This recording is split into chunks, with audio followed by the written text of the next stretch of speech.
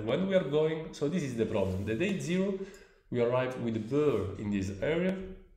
So when we reline the provisional, we reline till the apical part till the edge. Where to stop the provisional? Because the first day we've been able to arrive to the edge and we are able to reline till the edge the provisional. But after the healing, if you are going to go in the area of the epithelium attachment, we will have inflammation. So if you do a provisional crown now, if you do the provisional crown on the black line, you will have inflammation for sure. You have to stay in the green area. The green area is the correct one. But it's extremely challenging to understand in the sulcus where we are. Also because when we are doing the vertical preparation, there is something that we have to acknowledge, and it is what?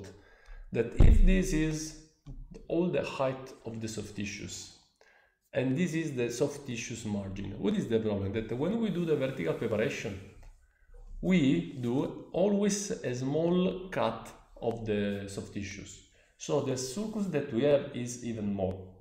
But after the preparation, in the following weeks, we will experience most of the times a rebound of the soft tissues, unless there is huge inflammation. And this is the reason because before doing any kind of vertical or prosthetic work, we have to do a periodontal treatment of the patient. Of course, if you are treating a patient with bad oral hygiene, with calculus, with plaque, with swollen tissues, everything is becoming unreliable, unpredictable. But if you're working on a patient with a stable situation of soft tissues, when you are performing a vertical preparation, you will experience a rebound of the soft tissues.